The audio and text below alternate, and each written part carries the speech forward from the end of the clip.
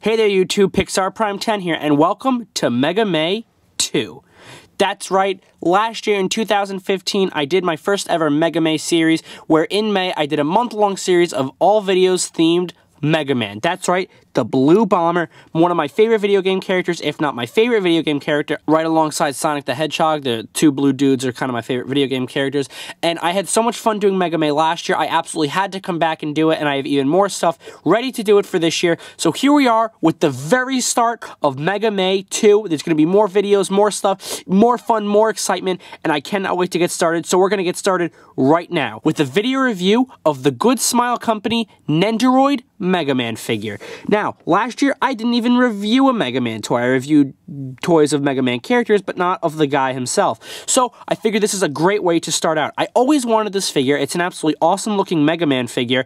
It's cute, it's posable, and so many different kind of things you can do with it, and I always wanted it, but it's really expensive, so I never thought I'd be able to get my hands on it, at least not for a long time. But one of my actual best friends in real life, as well as on YouTube, his channel name is That Classy Combine. His link will always be down in the description below, because him and my good friend Mr. Monkey, who you probably have heard of, are doing all of the intros for Mega May, which is absolutely awesome. They rock, so go ahead and subscribe to their channels. The links will be down in the video description below. He actually bought this for me, and I got it, and I was like, oh, yes! Awesome. So as you can see, there's a and you can see the figure's not actually in here, and the yellow insert that's usually in there isn't in there either. I took the toy out.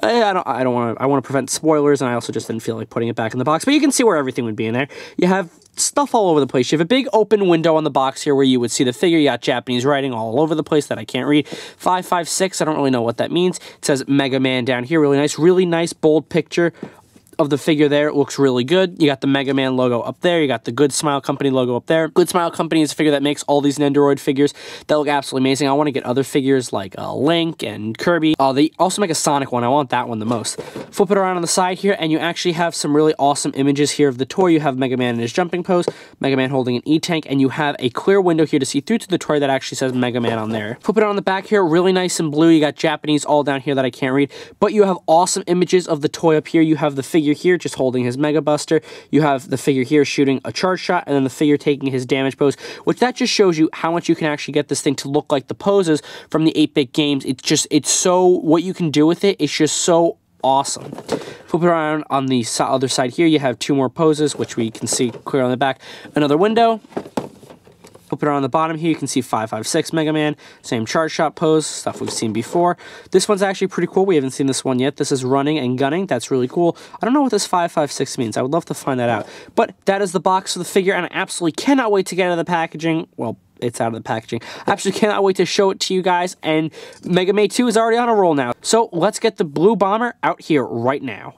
Alright guys, here we have the Nenderoid Mega Man figure with all of his accessories out here, and before I get to the actual guy himself, I'm going to really quickly run through all of his accessories and then talk about the main figure himself. So the first thing you can see here is this is a display stand for Mega Man. He has two little support beams, one of which is this tiny little one that will plug into the smaller holes in this stand, and the other one is this bigger one. This one is for holding up blast shots to make it look like he's shooting things, and this one is to actually hold up Mega Man himself to make it look like he's jumping and stuff like that. So those are the stands. That's really cool. Here we have a hand with an E-Tank on it, which you can actually detach to make a separate little E-Tank. To actually have the E-Tank by itself, which is really nice, and the hand just plugs right back onto there. We have two additional sets of legs. This is for jumping poses, damage poses, so that's really cool. We have two additional faces. One is kind of I guess a damage to fighting angry face. One is a taken damage hurt face, and of course he has the normal face on in the background there. We have a charge shot fire blast, which is really cool. We have the three classic Mega Man lemon pellet shots here. Of course, he can only shoot 3 at a time, which is really cool. We have, of course, the signature classic Mega Buster. We have an extra, I think this is an extra neck joint in case the one I guess you have breaks. This is just an extra, so that we're not actually going to talk about that, so I'm going to move it off to the side. And then we have right here, this is one of the most confusing parts about this figure. It took me so long to get it down. You have, for his arms, you have 3 separate different arms, or 6 separate arms, I should say, 3 for each side. Now, the 2 that are on him right now are normal, relaxed arms that come down out of his shoulders. And then you also have these two arms, which is the taking damage poses, so these would go in like this, and his arms would go out as if he's taking damage. And then these two are actually different shapes, and you would plug them in to have him shoot and hold his Mega Buster, like you could see in some of the pictures. And then we have a couple more hands. We have 2 fists, and we have another open hand. Now, the weird thing is, of course, you see a fist here, but he also has fists in right now. He does come with extra fists. I guess that's in case you break them. I don't really understand how you could break the fist, but yeah, he does come with extra fists. As you can see, they are completely identical. But, you know, kind of scooch that all in the background for now. Here we have the Mega Man figure, and all around, this thing is absolutely gorgeous. You guys can see it. It just looks so absolutely amazing. The paint, the detail on it, everything just looks so good on this guy. So, as you can see here, we have the Mega Man face. This is, of course, he has 3 faces. This is kind of his calm, relaxed one. The eyes look super good. You got the blue and the painted detail in there. They look so animated, so great. Of course, this is a chibi-style figure. That's what the Nenderoid figures are. They're all in chibi style, which is really cool. You have the classic Mega Man helmet with the blue stripe coming down and the little square there. His little red ears, and of course, his head's really nice and big. It's so freaking cute. His calm face there. You have his little blue torso here, and of course the classic blue color scheme for Mega Man. You have his little arms, his legs. Of course, you have the red dots under his feet. Now, the articulation for this guy isn't amazing. That's where the other joints come in. You actually have to replace some of the joints or the arms or ligaments to get other poses that you want. The articulation that he has, just basic though, is his head will go back and forth, and it will turn, well, it will turn a full 360 degrees, but I feel some resistance and I don't want to break anything, so I'm not going to turn it all the way, but it will go up and down. You can see that joint in there that I was talking about before. The arms actually only swivel, so the arms will go a full 360 degrees, and you see they like to pop out a little bit. That's one problem I kind of have, but that's the only rotation you will get. So it's not like they're on a ball joint where you can actually rotate it a lot. And then the elbows will rotate full 360, as well as the wrist will rotate a full 360. Everything is on the same joint. Unless you count the head and the hips, everything is on this kind of a joint. It just pegs in and kind of swivels around. The waist actually does rotate, so you get a little hip spin there, which is awesome. And the legs are on a very weird ball joint. I guess it's more of a universal joint, so they'll move forward and back, in and out. So it basically acts as a ball joint, and no movement in the knee. So he's very limited on his articulation, but it's really because you're supposed to use the joints, the different ligaments to get his poses different, which I guess that's kind of cool. I really do like what you can actually do with it when you do replace them, but I would prefer if he had some actual really good articulation. But whatever, I mean, it's just a few extra pieces, and it does look really good. Now, to kind of show you how you can replace some of the parts on him, everything kind of separates in its own fashion, so you can pull the arm off and then keep that little joint in there. And then you can push this little Mega Buster in here. I actually kind of like to take the whole arm off, plug this in like that. See, now you can hear that. Some of these are really tight, but then like the shoulders are actually really loose, so when you wiggle it, it just comes on out. I'm going to have to put some clear nail polish on that. But now Mega Man has his Mega Buster, which is awesome. One thing I can't actually figure out is if I bring back the box. On the back of the box, you had Mega Man in lat pose, and you can kind of see his elbow goes out, and then the Mega Buster kind of curves up. I can't exactly get it to curve up like that, because with most of the other 2 arms, one of them is meant for firing, and the other one is meant for the damage pose. So this one kind of just goes out straight, and if you kind of rotate it around a little bit, it kind of does point up a little bit more, but I can't actually get it in the way in which it is in the box, which is kind of annoying. But, of course, you can have Mega Man with his Mega Buster and a fist. It doesn't come with 2 Mega Busters. I would love it if he could dual wield. Unfortunately, he can't. If you really want to, you could have an open hand, or you could even have him holding an E-Tank, which is awesome. Of course, in Mega Man, E-Tanks heal your health. You click it and it just restores your health back to full, which is absolutely awesome. I really like this because you can actually detach it, and even though he has a hole on his hand, now he has an open hand, but you actually also have a little E-Tank to display with your Mega Man figures, which is absolutely awesome. So yeah, everything kind of separates in sections. You have the hands, I guess the forearms, and then the upper arm. So I guess lower arm and upper arm. And you can see that this is a little more stiff pegging in. And you actually do have to rotate this the right way, or else it's not going to look right. Kind of has to come forward. So to replace the face on here, I don't like the way in which they handled it because I actually broke my figure my first time playing with it. So what I'm going to do is I'm going to put, well actually I'll put the damage taken face on here first. So what you have to do is you kind of have to get your nail in here to kind of separate this section of the helmet. And you know, that's not really a big deal. That doesn't make me upset. It's kind of how other Mega Man figures have worked. So you kind of get the helmet open, but the thing is, I'm going to try and explain it with my hands. Let's say that my left hand is the back section of Mega Man's helmet, and let's say that this section here is the front section. To get it on, you actually have to, it's too small, so you have to push it on and then force it open a little bit to get it on like that. So you're ending up going like that. So you kind of have to do the same pulling it off. So the first time I ever did it, this earpiece actually snapped right off because there's not enough clearance to get it off. Maybe there's a certain way you're supposed to do it that I'm not doing it right, but you kind of have to do that. Now, when I say that, I kind of mean that you do have to get it over the face a little bit, because as you can see, the ears do kind of block those earpieces. So what you're supposed to do is you're supposed to put the face in here and then slide it on like that. So even though that's not specified in the instructions, yeah, what they actually tell you to do, I believe, is put the face in first, kind of slot it in there, and then they want you to put this helmet piece on. But when I tried to do that, I had to force it over his ears. And see, you can see, like, now I have to open it up a little bit, widen it up. My earpiece actually broke off. So I'm going to show you how to do it to not break that. So what you want to do is you want to take your face, and as you can see, Mega Man has no head. And you can take his little helmet piece, kind of slot his head right in there, but that's even kind of hard to do because the ears still get in the way. So kind of keep it down like that so it kind of rests in his helmet, kind of make it sure it's all right. There's a slot in there, and there's a little peg section in here. You just kind of fit those together, and there's 3 holes and 3 pegs. Put them together like so. See, it's tricky to do it this way, but if you put the face in the helmet first, you're not going to break anything, which is always a good idea. So you kind of get that in there. You kind of push everything in.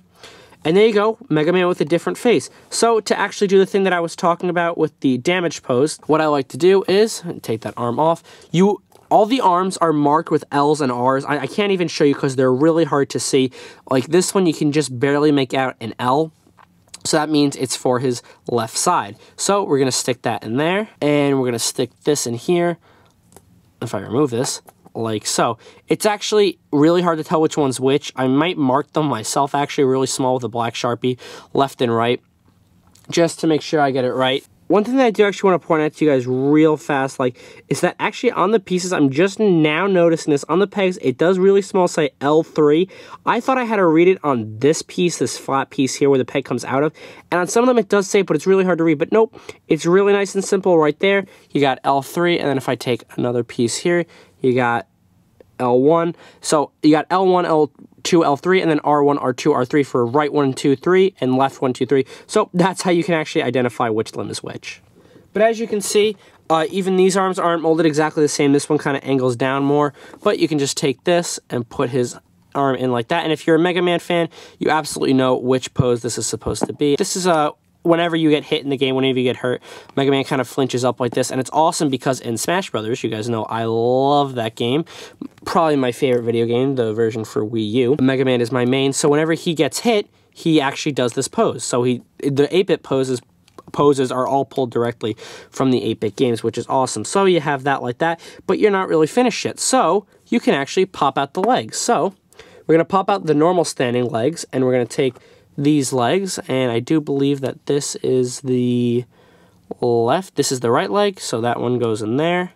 One thing that's actually really interesting is they all have little smiley faces on there for the Good Smile logo, which I find very interesting. That's the wrong leg. So these legs are kind of arched a little bit, so you can kind of go like that, and now you kind of have Mega Man as if he's getting hurt, or he kind of puts his head forward a little bit, so it's like, oh, this is just absolutely awesome. I won't display him like this. I want something more action pose-like, but this is, the fact that you can do this is just really cool. So what you can do is, there's a hole in Mega Man's back. I actually forgot to mention the great detail on the helmet back there, and you can take the smaller end, which, what's really weird is that this piece pops off.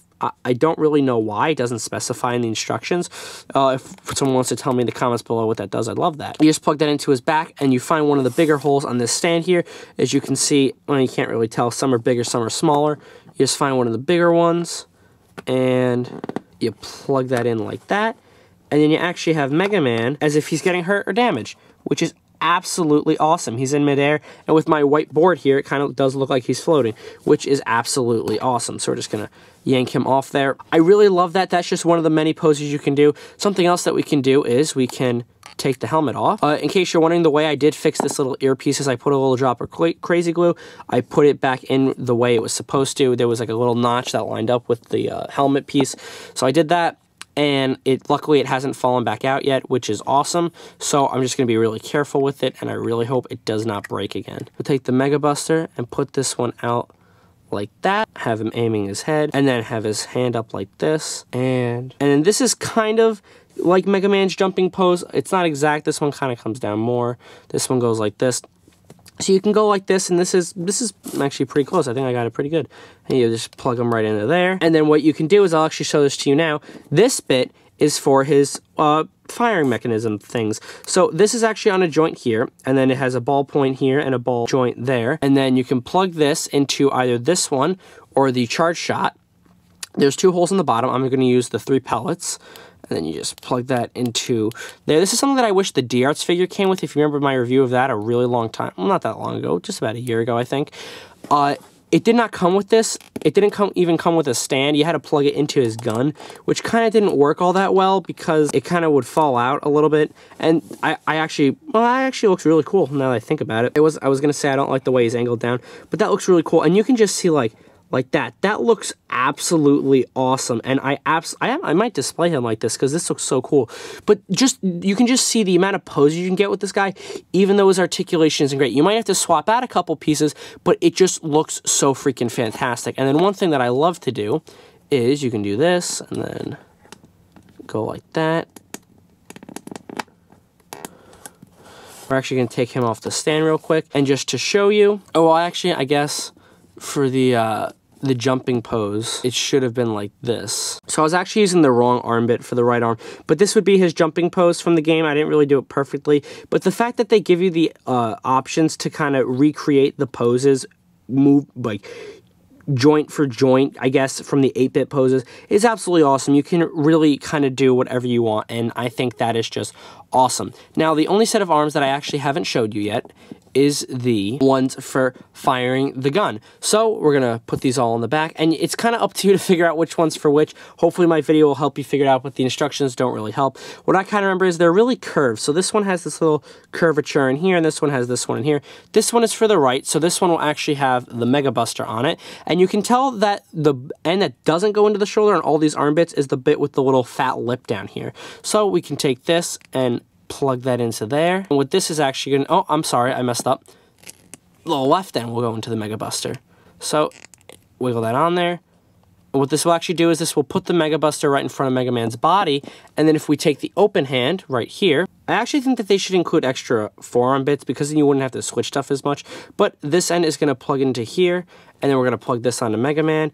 And what this is actually going to do is it's going to put his arm right in front of him, and then we're actually going to have the Mega Buster right in front of him. And I'm not going to swap the legs, actually. Well, I'll swap one of them, and we will put this one back in here. Because he's doing a charge shot, you know, he might be being blown back a lot because of the absolute power of what he's shooting out of his gun. I didn't really do too good of a job of it, but I like to do this a lot. This is something that I actually really like. This is a pose that I came up with that I really like. He charged up and then jumped up in the air and he kind of shot the charge shot back.